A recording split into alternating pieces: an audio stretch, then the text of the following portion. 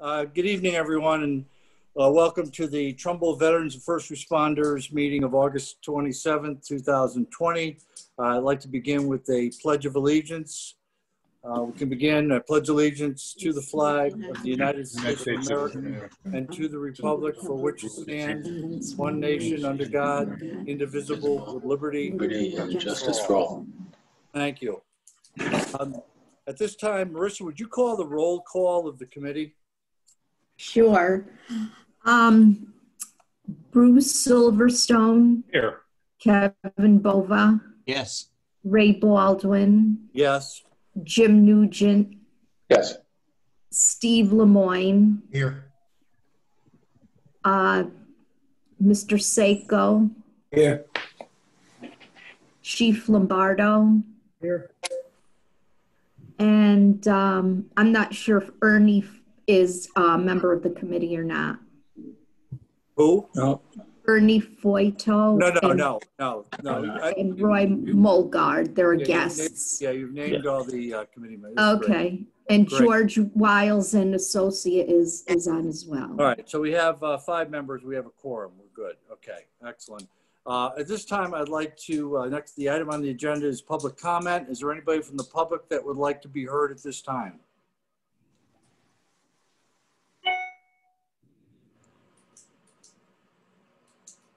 Is there anybody indicated, Bill? There's not. If anybody wants to speak at the bottom of your screen, you may hit the raise hand button, or if you're on the phone, *9.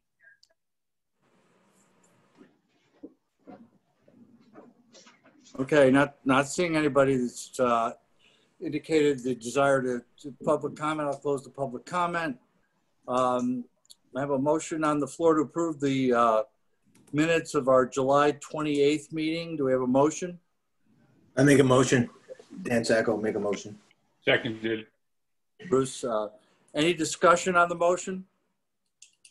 Hearing none discussion, we'll go to a vote. All those in favor signify by saying aye. Aye. Okay, any opposed? Okay, motion passed. The first item on the agenda is the discussion and the possible vote this evening on the scope and plan for the building. And we have George Wiles and Associates.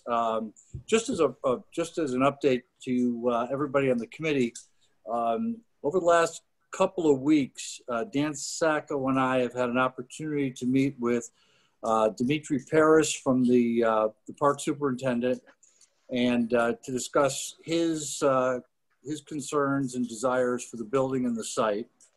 We also met with the 2 commanders, Ernie Foito from the American Legion and Roy Mulgard from the VFW, to hear what kind of things that they would like to see incorporated into the building. We also spoke to the police chief regarding his requirements for the building, which we'll go into in more detail with George Wiles. And lastly, we had an opportunity to speak with the Public Works Director, George Estrada, to get some kind of a feeling as to what involvement the Public Works Department might be able to give us during the course of the construction. We'll be able to report on that to you. So, George, I'm going to kind of turn it over to you at this time and let you take the lead. Okay.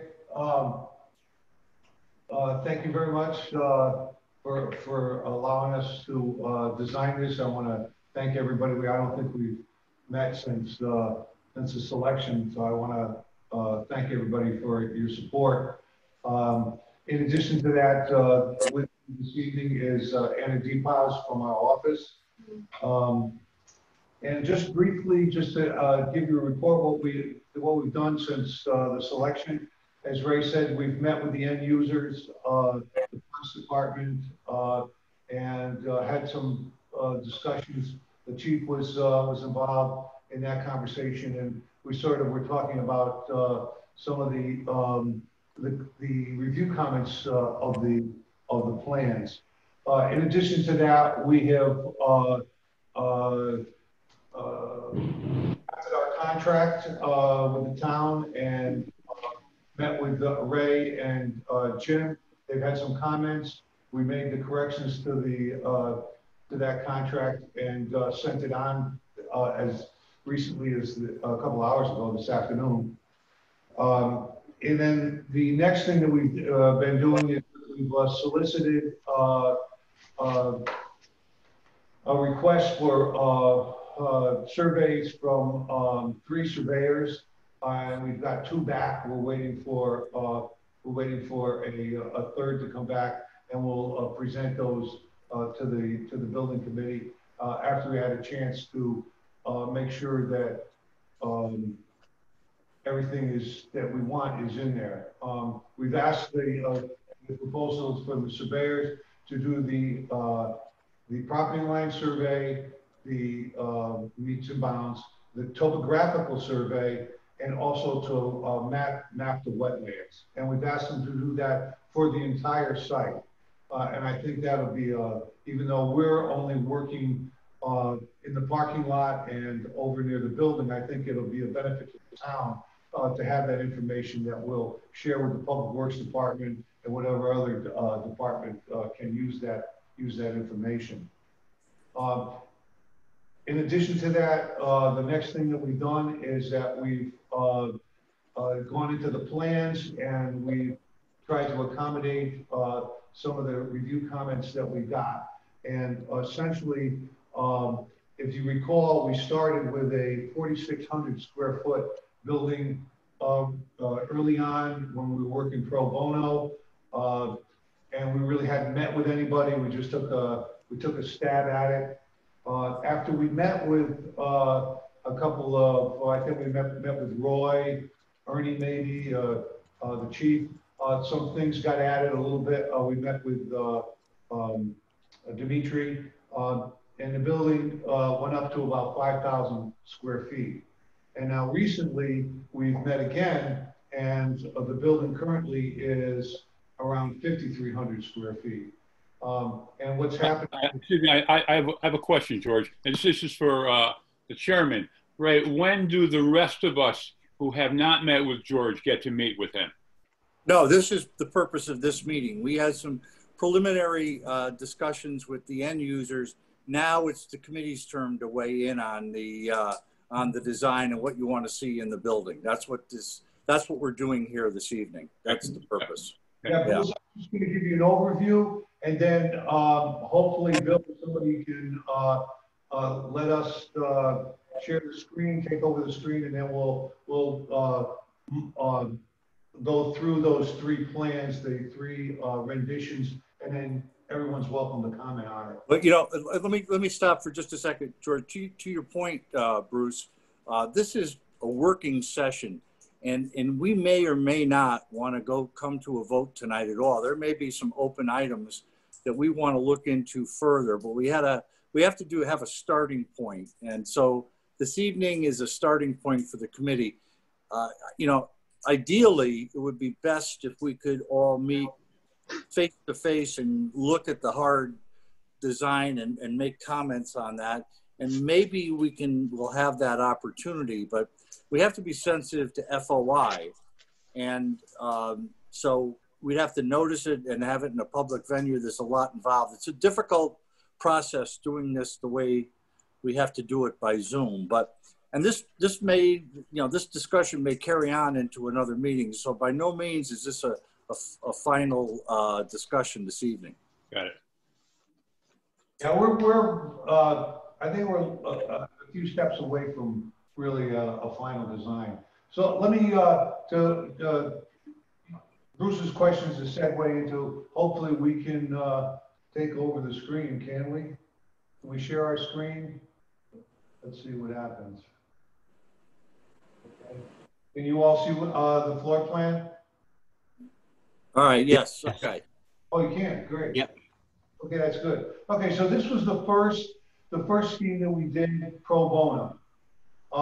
And essentially it's seating for about 120 people, a couple of resource rooms, and the bathrooms and the lobby, the kitchen on the left-hand side. One of the comments that Dimitri asked was why the mechanical and the kitchen on the left-hand side of the building, why not put it over on the other side? And the answer to that was that all the utilities are located that in. And it's just more economical to bring the services for the water, gas, and electric close to the mechanical room. So that's the reason that is. So this is 4,600 square feet. The next plan is we met. Man, I forget who it was with, Ray, but I think Roy was involved in that, and I think Ernie. And they brought up some good comments. They brought up there was no storage. There was no place to hand coats as we enter. There was some other items. There was no office, and there wasn't a need for 3 classrooms. It was basically 1 classroom that would be multi-use, and this square footage came up to 5,000 square feet. The next one, and that never was presented to the building committee except for tonight, because at that time we're still working pro bono. Now we've been selected, and this is where we are right now, which is 5,300 square feet. And in this rendition, we've got the stairway going to the basement.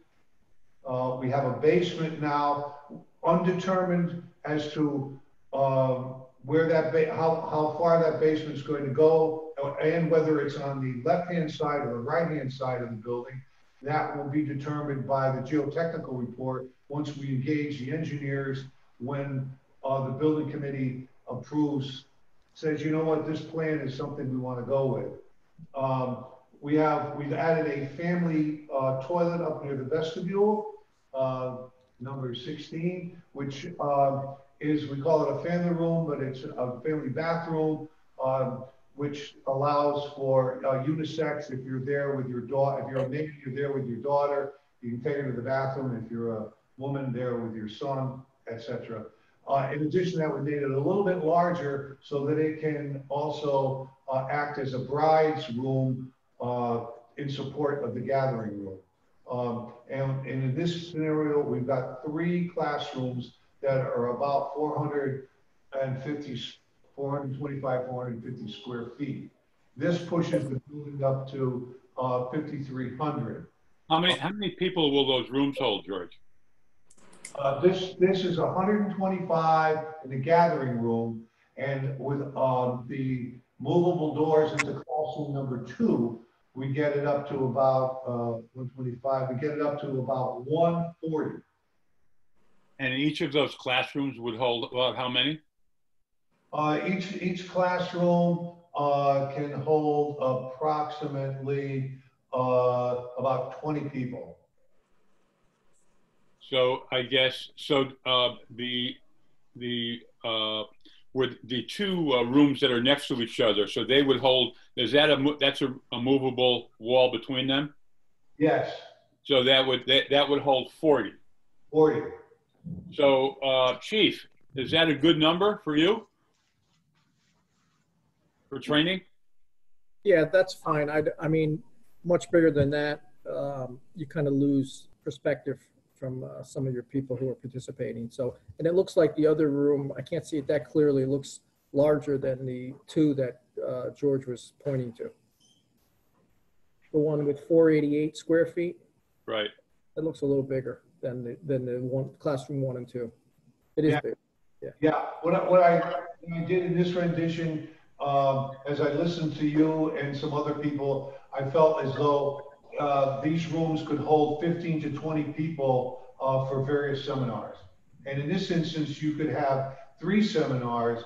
And I think Ray Baldwin, in an early comment, wanted an entrance so that you could use these 3 classrooms, enter and exit, without having to go through the main gathering room.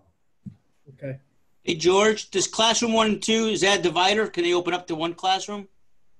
Yes, it can open up to 1 classroom.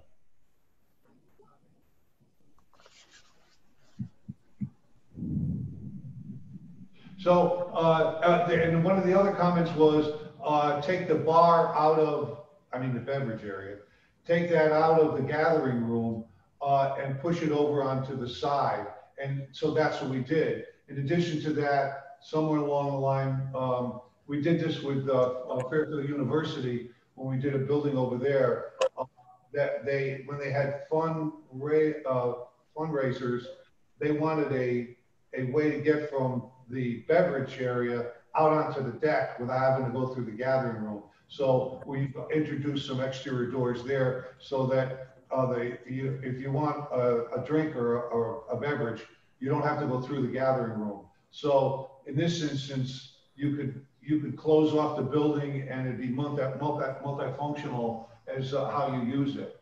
You have something going out on the deck, close off the gathering room. You know, there's a million scenarios that you can have. In addition to that, we added a storage room, number 5, and that storage room would take into consideration chair storage, table storage in support of the gathering room. And that was another good comment. So even though on this level, we've only got 144 square feet of storage, we do have a stairwell going down to the basement. And that's just there as a bookmarker right now. And where it ends up, as I said before, will depend upon the geotech. George, would you show the commanders also have an office? Where is that located? Number 9, right there, is the commander's office that will support 2 desks. Not luxurious, but it's got 2 workstations at 100 square feet each. You know, I mean,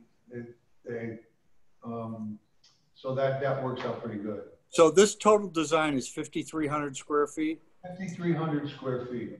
So our challenge is going to be, as we added square footage here, well over 300 square feet, is that drives the cost.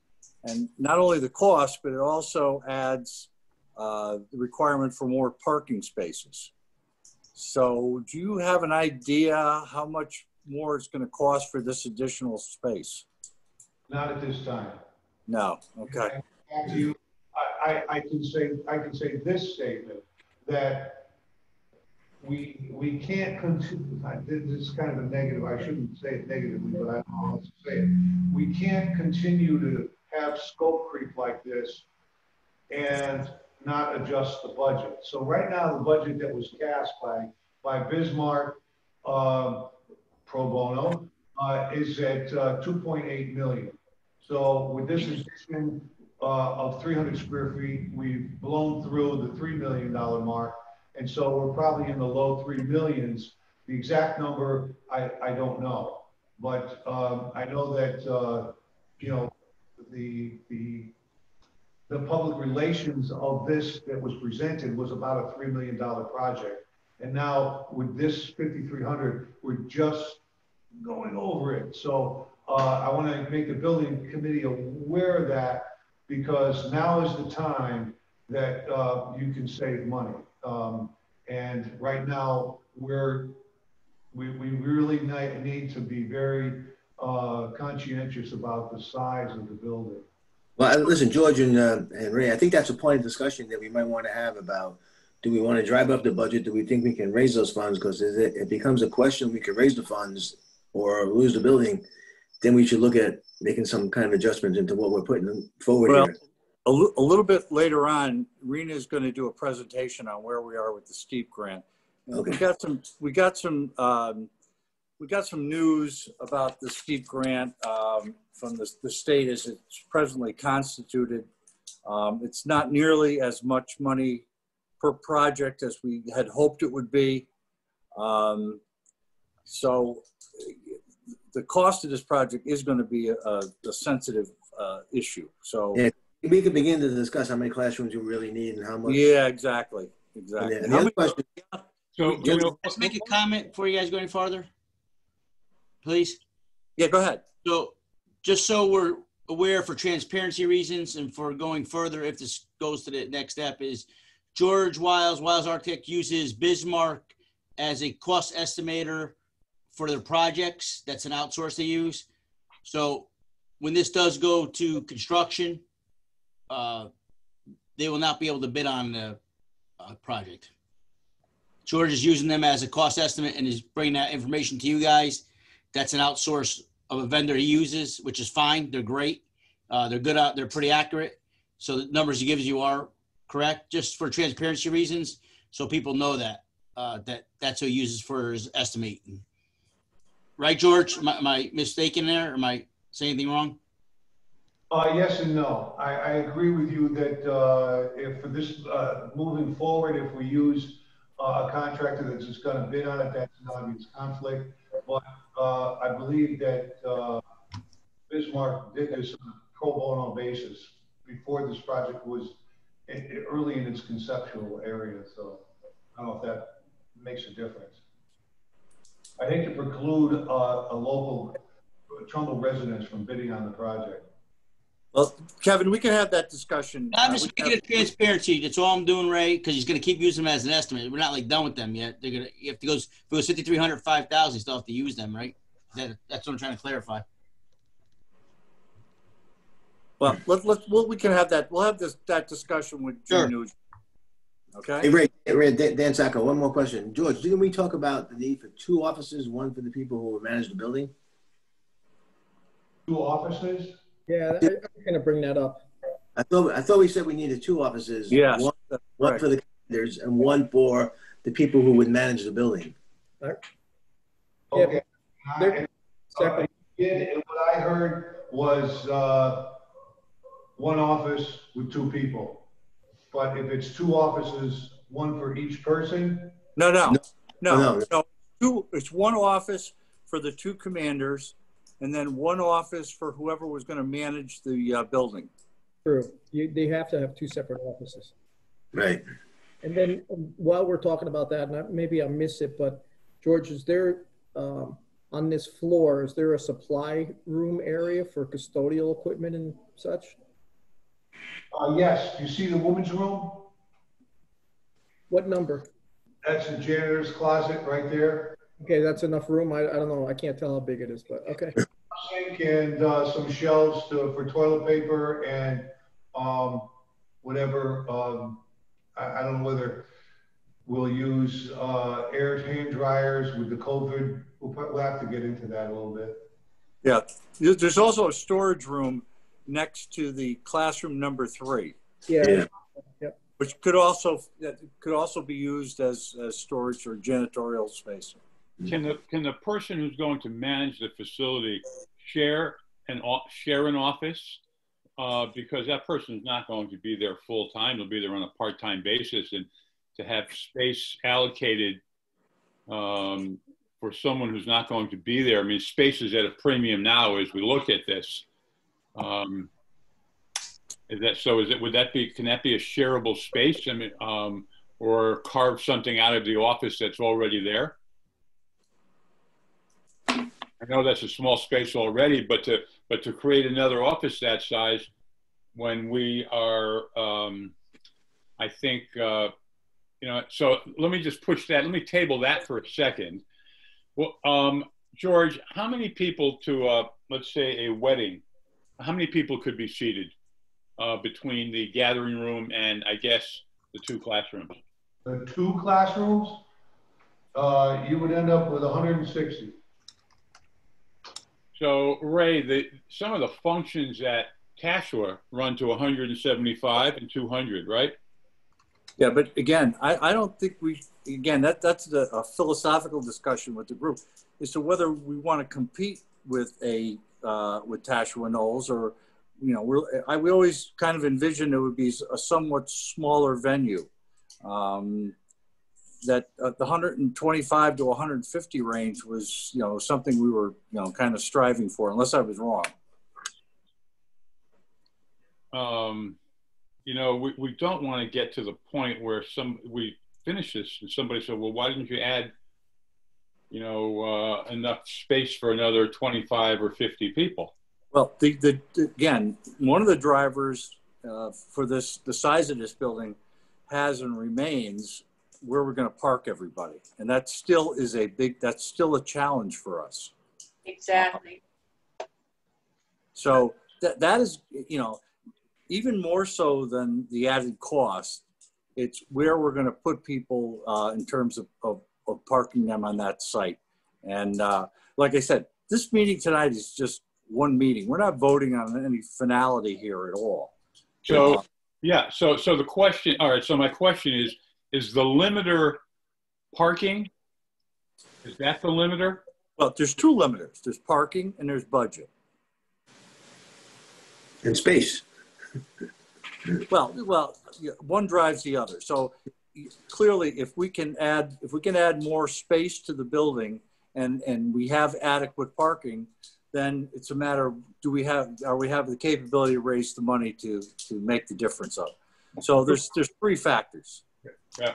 George, Greg, I'd like to add a fourth one to that, which is whether the town can and should be in the business of subsidizing something that's going to compete with a local business in town.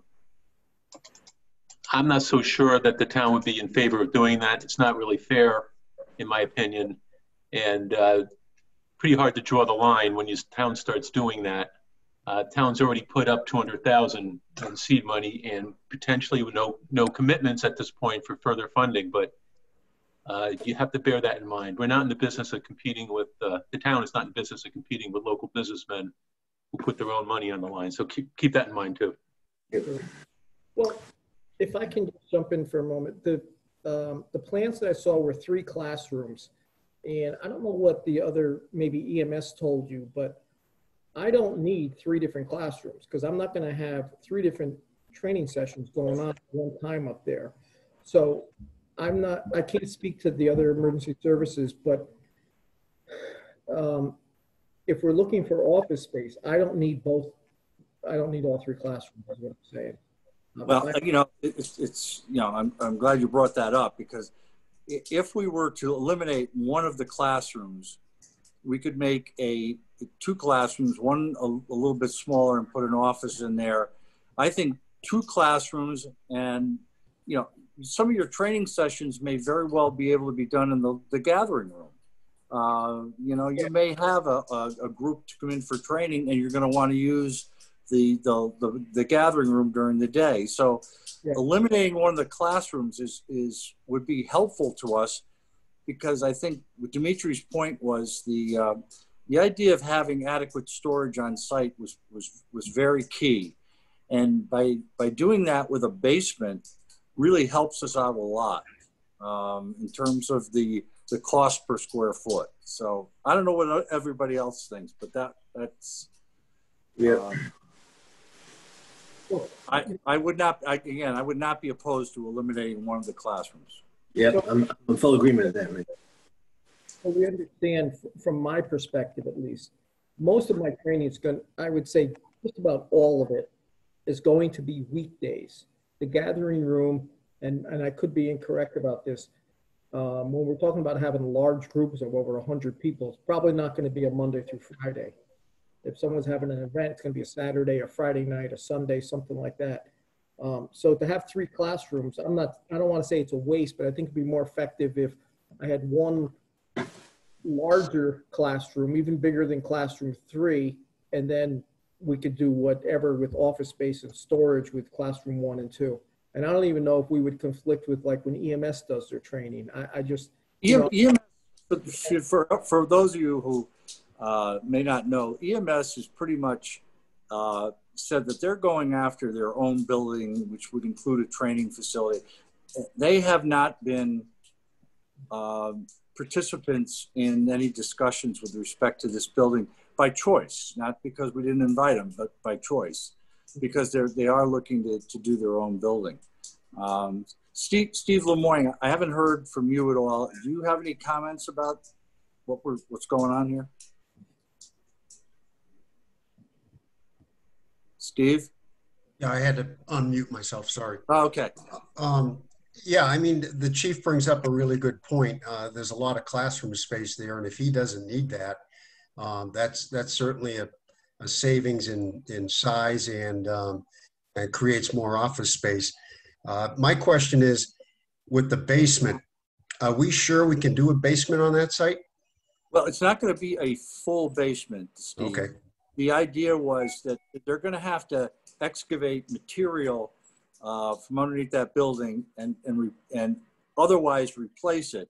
And the comment was made by Dimitri Paris that why replace it with material when you can use it for basement storage space.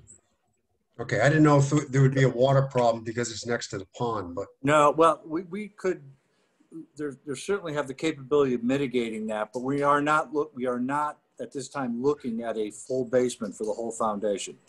okay. Ray, would you mind if I ask a question about the plan here? Who's this? This is Rena. Oh, yes, Rena, go ahead. Is that a retractable wall between classroom 1 and classroom 2? Yes. So that would make one big classroom, Chief, if you wanted to use both, or it could be 2 separate ones, depending. Is there a retractable wall between gathering room 1 and classroom 2? Yeah, I think he said yes. So that's really great too, because if you're having large functions, you can still set up against the farthest wall and expand into there. That gives you so much flexibility classroom-wise that it is very wise to consider, I think, classroom 3 potentially as something else.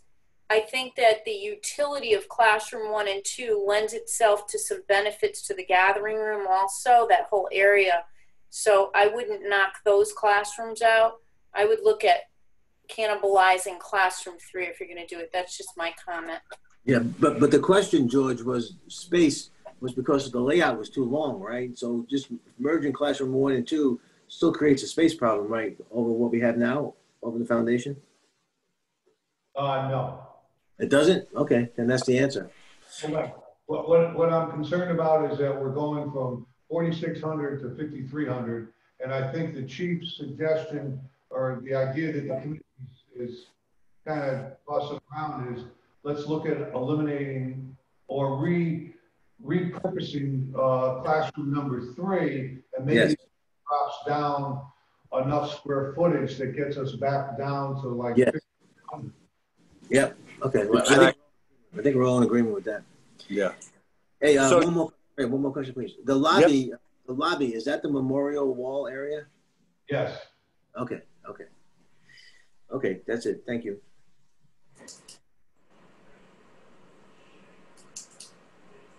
Are there any other comments right now? I know it's a lot to digest, and you want to take a look at this. I'm not even going to suggest that we take a vote tonight because we have 2 members that are missing. I'd like to hear what they have to say as well.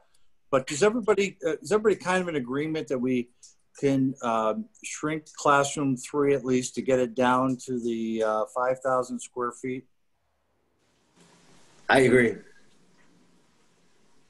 Well, I think you're going I would ask what's the incremental cost before we start shrinking things. I mean, it's, might not be that. I mean, is it 100,000 or is it 300,000? I mean, it's, what happens is when something like this gets built and then somebody, people start saying, well, why didn't we add a little more space to it? I mean, to take it down is easy, but I mean, we should know that we should have some cost parameters and understand what that is rather than just cut. I mean, it's pretty functional at this point.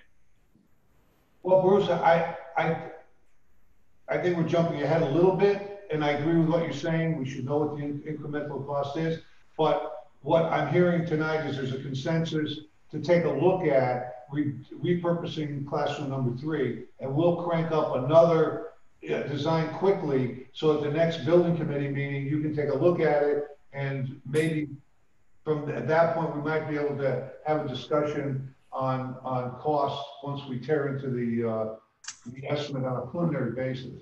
If we do it on a square foot basis, at least it'll be something. So here's a question. So if that classroom 3 became 2 offices, that is the corner office that is now number 9 moves over there as half of that space, and then there's another office for someone who manages the space.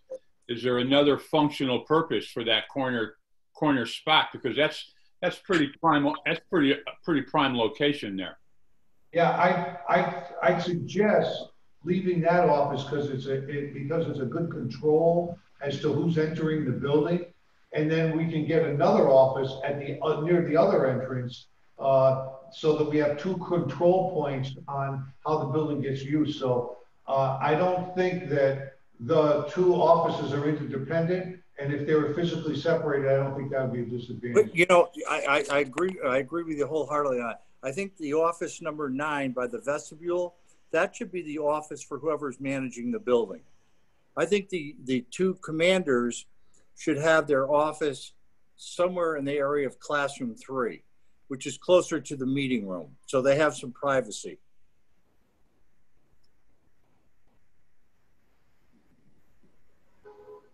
Yeah, we can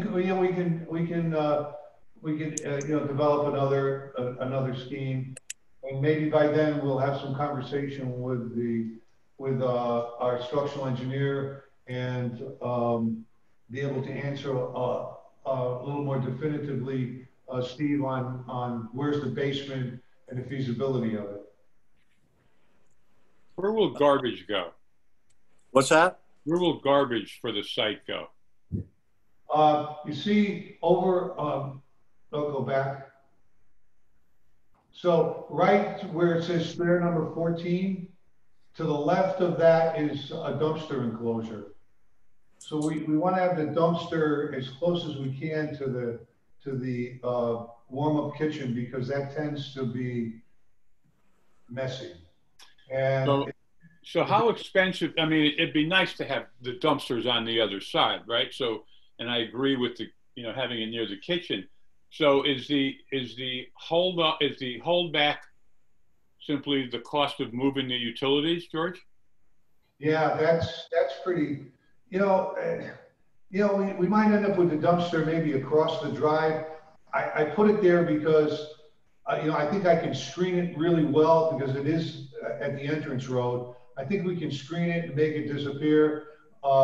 But in terms of function, I just know I've done a lot of these commercial kitchens, and the folks that do this, God bless them, I mean, they come in and they're working hard, and at the end of that event, they want to get out of here.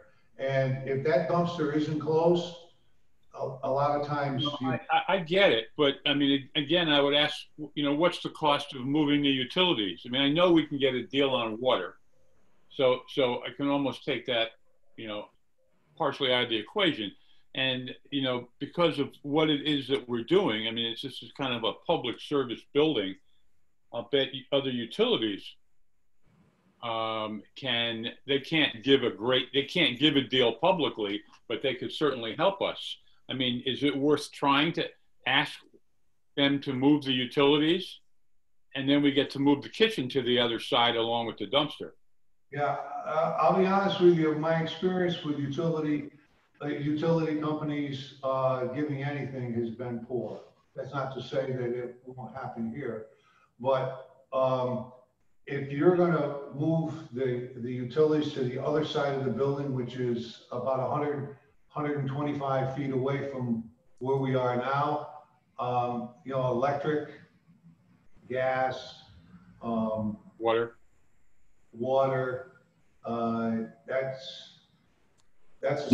that means too that your fire pit and your whole design has to be flip-flopped over. Yeah, that would be, even if you just took a shot in the dark and said it's $25,000 for each utility. You got 3 of them, that's $75,000. So $75,000 to $100,000 to put it over there. I think that's not money well spent, because everything is right there. The telephone pole, the hydrant, and the gas service. It's all right there for us to use. I mean, it can't be hard to get. I mean, they charge by the linear foot generally, so it can't be hard to get an estimate on what that would cost. No, it can't. But I can tell you it's going to be significant. Yeah, we can put a number on that. But again, we're talking costs. Now, there's other things that came up in the course of our conversation that are not included that we have not included as yet, and that includes acoustic engineer, a sound system, security, and other Technology. we're going to have to involve in the design of this pretty early on. I think we all agree that we've been in enough venues where there's a poor acoustic room, poor acoustically designed room, and there's a bad sound system. You've wasted all your time and effort in building a nice facility. So that's going to be another cost to us as well. Hey, George Wiles, is this a green building? Is there stuff to keep costs down that way with the lights, the windows, solar, or anything like that been looked at? The green, going green? So the Connecticut building code, current building code, they've upped the energy requirements of all the buildings in the systems. So when we're done with this building will be in the range of a LEED silver building. Okay. So all the glass will be high performance glass. The exterior building envelope will have a high R value for the roof. All the exterior doors will be insulated. So. Do they give money sometimes for that? Is there incentives for that? Is there any monies they give towards that? Not that I'm aware of. Now, that's a good point, Kevin, that we will be contacting the Eversource and try to get in on their rebate program, and the rebate money is significant. It's you know, it's in the 5 to 6 figure area. Matter of fact, up at Stern Village, that the windows alone, Rena, I think that the rebate back on the windows was almost $50,000, and that was a $500,000 project. The rebate on the mini splits that project was about $1 million, and the rebate was close to 100 grand. So there's significant money out there. Yep. And you do have to, you got to upgrade the HVAC system and the lighting, but that cost is compared to the rebate back, it's no brainer. Yep. George, if I can ask a question, was this building originally the design thought to be just on a slab and no basement? Originally, I thought it would be on a slab and we would excavate out and bring earth back in. But because of the lack of storage, I think it's worth us taking a look at that and evaluating and putting a number on what that is. And that's as soon as the floor plan quiets down, we'll engage our structural engineer and he'll respond to a basement based upon the geotech report. Yeah, the reason why I bring that up is regardless, if it would be on a slab, even if we left it at the same size, 5,000, you know, putting a basement in, everybody's got to keep in mind that really increases your cost when you're talking about foundations needing to be poured and so forth. It's staircases. It really pushes our costs up. Yeah, and to your point, Chief, we want to stay away from the basement under the gathering room. Those are heavy loads. You know, we're going to look for opportunities to put the basement under the kitchen, under the beverage area, under the lobby, or at the whole other end under the classrooms. Yeah, exactly, because it's a good location for storage, and I'm not opposed to a basement whatsoever. I think it's a great idea. It allows us to store things. I just was thinking about the numbers. That's all. Yeah, and we'll evaluate that. And here's the cost comparison. Geotech right now says we got to go down about 8 feet and take out the deleterious material, which is the new word for the day. And take out the deleterious material, bring in structural fill, bring it up in layers, compact it, and then put a normal spread footing on top of that structural fill. That cost compared to taking out the 8 foot of deleterious material and then building foundation walls and putting a floor assembly on. That's the evaluation, and I think it's a wash. But and again, we're not talking about a full basement. No. Right, right. We're talking probably a basement, maybe a third, quarter, maybe a third or quarter size of the base. So just enough to get enough storage so we can put, you know, tables. The VFW American Legion have a lot of stuff to store on site, what they're using a Connex box for now.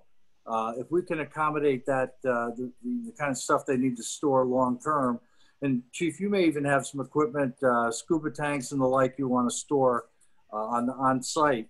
We can do it in that basement space. Yep, that's fine. In the elevator. An elevator?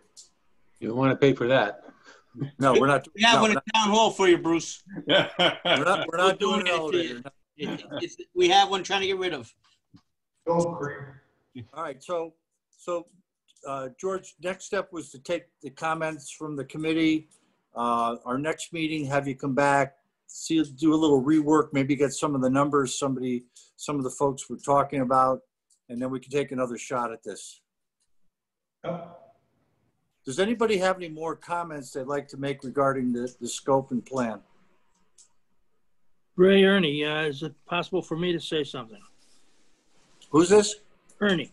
Oh yeah, go ahead, Ernie, go ahead. All right, sorry I wasn't able to make the last meeting, but looking at what we have here, the office number 9 would be an ideal place for whoever's managing, because anybody who would come into the front doors would go right to their office. We agree. I was envisioning something for the commanders that would be big enough. I mean, it doesn't have to be a real big room. Roy and I are going to share the same room, but big enough to put some type of a small conference table, like maybe sit 6 people in case we have an executive session or do some planning where we wouldn't have to go out in the main gathering room. We could have our own little meeting at that table. That's what I was looking at. Yeah, I think you may have heard earlier, we suggested doing exactly that. In other words, office number 9 would be for whoever's managing the building. And then classroom number 3, we would put in a office for you and Roy, so that with a conference table that you could share, and you could have your executive sessions there. Yeah, that's a good idea. Yeah, it wouldn't have to be as big as that whole classroom, obviously. No, but, no. Something a little bit bigger than 128 square feet. Gotcha. We understand. Yep. All right, good. Thank you. All right, if there's nobody else, we'll just put this discussion on hold until our next meeting and next go around, okay? All right, the next item on the agenda is discussion of the STEEP grant application, and I know that Rena's on with us now. Rena?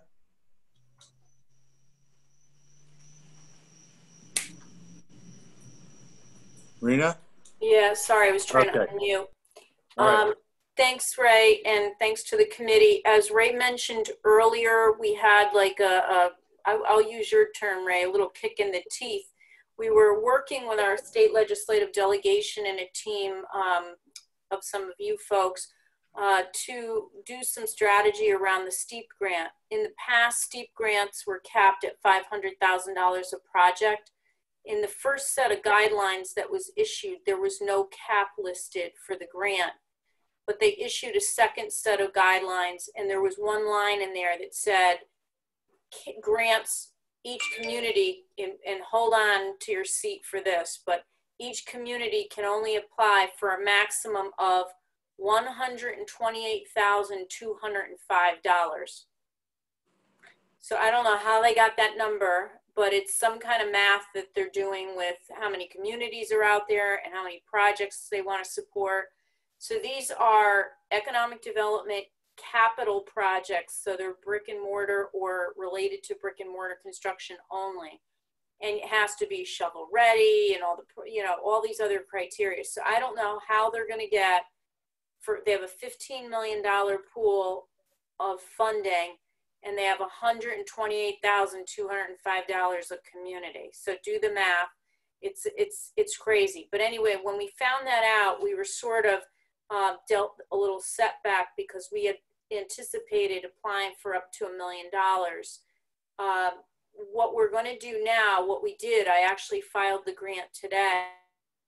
And what we did was we created a phase 1 project. We wrote about the entire project as you all know it, but then we broke off phase 1 and we said design, demolition, and site preparation would be phase 1 of the bigger project. So we were able to make a case that that was shovel ready, could be completed within the grant period, and was doable with the amount of money, because we have the design money from the town, the $200,000, and then the $128,205.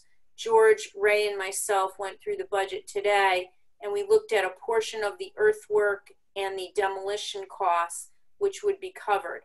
The good thing about that is it will put us in a good place for the next phase, which is bidding the full construction. So it'll get the site ready. And it allows us an opportunity to still take advantage of this smaller pot of state money. Now, that doesn't mean we're giving up on larger state money. We're going to be talking with our delegation again about the possibility of a state bond request. We have already been talking with them about that. And my guess is they will not be able to allocate the whole $15 million of steep money through this process that the state's created, because it's so bogus, candidly.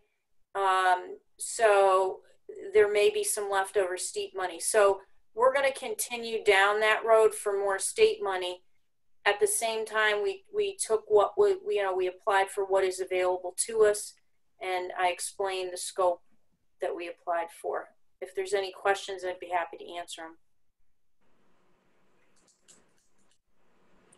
So, we were trying to make lemonades out of lemon. Once we heard this news, right. It wasn't very good. But I think Raina's got a good plan here in terms of applying for the 128,205. That combined with the 200,000 that we got from the town council gets us right up to the point where we have done all our due diligence and we're ready to go to bid. That's not going to be until probably January or so. So hopefully by January, and I'm hopeful by January, things will have changed health-wise.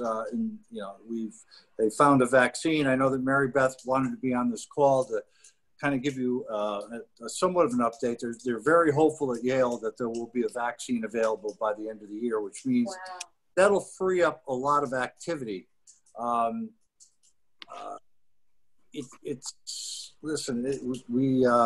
We are in a strange place now. So I don't want the project to stop. I want us to continue going through what we're doing now. We can't control what's going to happen in January or February, but at least we can be positioned well should the climate change and we're able to go out to bid on the project. Unless somebody has any crystal ball or some information I don't, I welcome comment.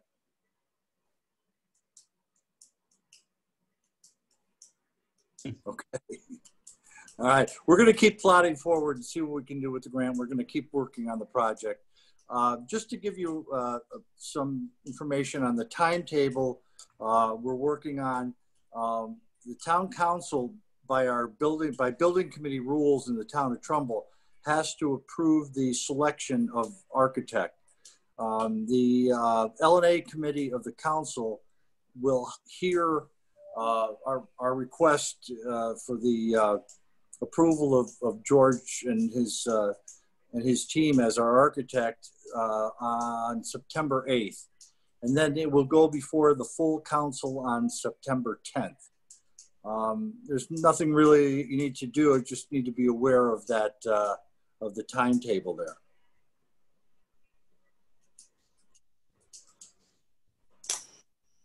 Does anybody have any other comments or concerns or suggestions? Ray, if I could mention, this is Jim. Go ahead, Jim. Yeah, just we've been negotiating the contract, as Ray mentioned before. I did get a final draft from George Wiles today, which I've approved. And we'll get that in final form and signed up. Just to let everyone know, Ray has mentioned this, but the architect services do not include an acoustical consultant, a technology consultant, or a security consultant. So those are 3 additional consultants that will have to be hired in addition to the architectural fee for architectural services. And we talked a bit about this today, and the technology is very important. You want to have the building wired properly for all your internet, television, etc. This is the best time to run those wires and all the data drops throughout the building where you want to locate them. And so there are additional experts. What I'm mentioning is that have to weigh in and have the input on that design of those things. Security, the building is in a bit of an isolated spot. Chief, I don't know if there's something you want to weigh in about this on a later point, but in terms of cameras and motion lights and whatnot to keep that visible, would cameras be visible at the police department? Is that something that could be done, you think? Yeah, they can be, sure. Yeah, and as Ray mentioned before, acoustics. So make sure, especially in that big room, when you have a large gathering, that the acoustics are proper so that everyone can hear what is being said on the presentation. So I'm just mentioning these are additional costs that you have to keep in mind to have a well-designed facility. Hey, Jim? Yeah. So when we built other buildings and stuff, we have a single source, we'll say, that we use consistent throughout the town, which we can get a estimate for security from Omnidata, which we use at the police station now. We use at new buildings. Okay. We can get a cost from them if it need to be. Sure. Okay. Just to give everybody an idea, in a conversation with George Wiles today, we asked about the approximate cost of an acoustic engineer and sound system, and it's somewhere in the area of $15,000. The town council and the Board of Finance authorized this $200,000. So we have some money available to do it. And as Jim pointed out, as we're going through the design, this is the time to do the acoustical and the technology incorporation and design in this building. So, it's nothing we don't have to do it tonight, but keep in mind it has to be done pretty early on in the project.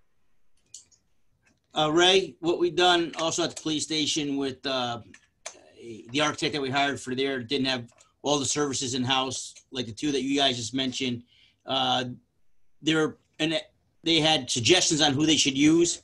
So if George had a couple vendors they'd like to bring in and give a scope of work, what it would cost, we would do that in addition and added to George his contract, and then we would pay the people direct, those 2 consultants. If it was for acoustics or the IT stuff. So, George can come up with, if he knows a couple people. If not, we can give him those suggestions, and they work. Kevin, ironically, I was noticed on the police building committee and the acoustic engineer they're using. Yeah. That was the same one that George recommended. Yeah. So Jim and myself are involved with that right now too. So that's fine. But they can give you a scope and a little guidance on what you might need or what is needed for this kind of building, and then George can present it back to us, the committee, to feel more comfortable. Okay, fine. That would stop us. George, you all right doing that? Yep. Yeah, very good. Yep, we'll be more than happy to. Yep. All right, folks, that's all I have for this evening. Anybody have anything to add? Okay, I'll need a motion to adjourn. Make a motion to adjourn. Dan Sacco. Okay, second? Second. Chief, second. All those in favor? Aye. Okay, thank you, everyone. Have a good evening. Thanks, everybody. Good night. Yeah.